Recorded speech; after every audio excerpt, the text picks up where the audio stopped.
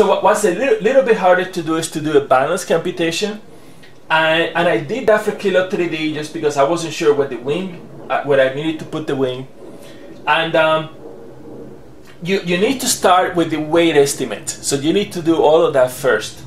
So, but then the key point to doing a balance computation is coming up, and there's different names for this. Some people call this a reference datum or a datum line. I don't care what you call it, you know, it's just a name. But you basically need to come up with a point on the airplane that everything is going to be measured against. Okay, so you're going to be, you know, measuring with the distances to that point. And you know, sometimes they'll put it, you know, at the quarter chord point. Sometimes it'll be on the wing leading edge. Sometimes it's on the firewall. Sometimes it's right on the nose of the airplane. But what I've done, and I have a spreadsheet that's going to go along with this article, is that I just put it 1 inch ahead of the airplane. And the reason why I did that is because then all the numbers are positive and all the numbers are easy to work with, and it just kind of simplified things. But then, of course, you know, then you're going to come up with a value, you know, that's going to say 7 inches. Well, keep in mind, it's 7 inches from that point. You know, that's 1 inch ahead of the airplane, so you kind of need to work your way back.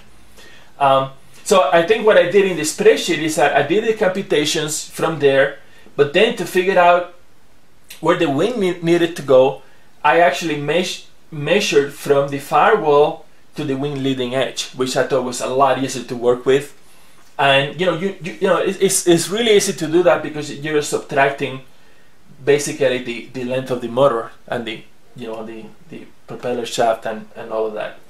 So anyway, just like you did before for the weight estimate, you want to go through one by one and come up with a value which is the distance to that datum line. Okay, and you know, it's pretty straightforward. You know, just there's a couple of things to keep in mind. Like, you know, if it's something that's big, you know, let's say it's the fuselage. You know, the fuselage is 36 inches long. Well, you know, for everything you really want to measure from the middle of it, and in the case of the fuselage, that's 18 inches. So you're talking 18 inches, of course, you know, to the firewall, plus the length of the motor, plus that extra inch, and that's the value that you need to use for that. You know, for the tail, you know, that's going to be a pretty long value. For each servo, you know, they're not that big. You know, you can add, you know, half an inch or an inch if you want, just to be a little bit more accurate.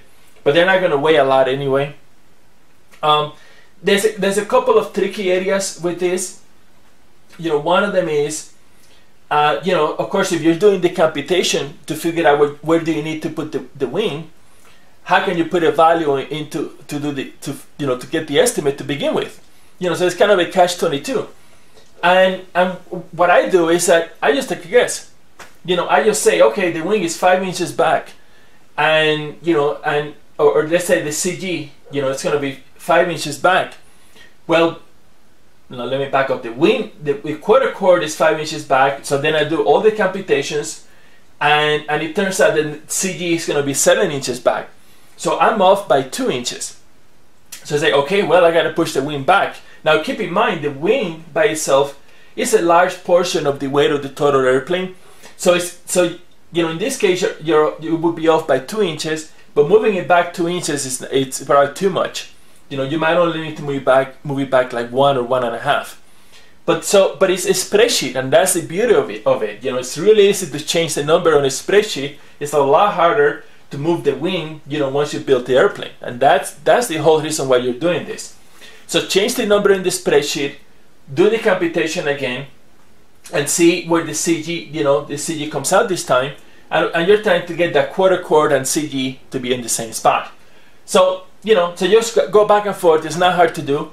The other thing is the battery, because normally the battery is going to be not only is it probably the single heaviest component, but it's also the one that you're going to be moving back and forth to get the CG on the real airplane where you really want it to be. Because you know, this balance computation, you know, the weight and balance, they're just estimates. So you're trying to be close, but you're never going to be 100% right. So the battery is what you're going to get to move later once you build it to have everything work out the way that you really want. So what I do with my battery in my computation is that I just assume that the battery was like right in the middle of the range that it can go. You know, in this case, you know, it's going to go between this front support and the leading edge of the wing, and you know, that's a good like maybe 4 inches there.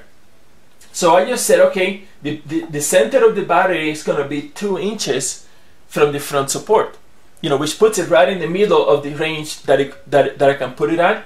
And I'm just playing it safe because I don't know, you know, is the airplane going to come out a little bit tail heavy or a little bit nose heavy? I really have no idea. Now, you know, of course, given my previous experience, airplanes always tend to come out a little bit too tail heavy. So you may want to make believe that battery is a little bit further back, because then that will give you more headroom to move it forward. Hope that makes sense. So, but that's it. You know, just make believe. You know, it's there in the middle, maybe a little bit further back, and then with the wing, you need to play with the numbers for them to come out right. So there's a little bit of a formula. You know, I'm going to run through that now, but it's easier to just look at the spreadsheet. But then what you're doing is that you're multiplying the weight of each component by that distance to the datum line. So that's a product. So then you do all, you know, multiply all those numbers.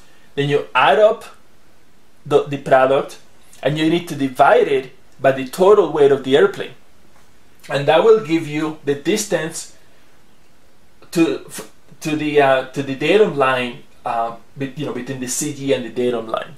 And again, you know, that might be an inch in front of the airplane, so then you need to kind of work your way back to say, okay, that's the distance to the firewall. And then you need to, you know, take out a little bit from the wing, and you say, okay, that's the distance between the firewall and the leading edge of the wing. So it's a little bit of computation. Just use my spreadsheet as an example. Just plug in your own numbers in there. That's easy enough. And you know, in the case of Kilo 3D, I think it was well worth to do the balance computation. But it's really up to you. You know, try it out, see how you like it, and see how accurate you are. And, you know, let me know how you like it. So, till next time.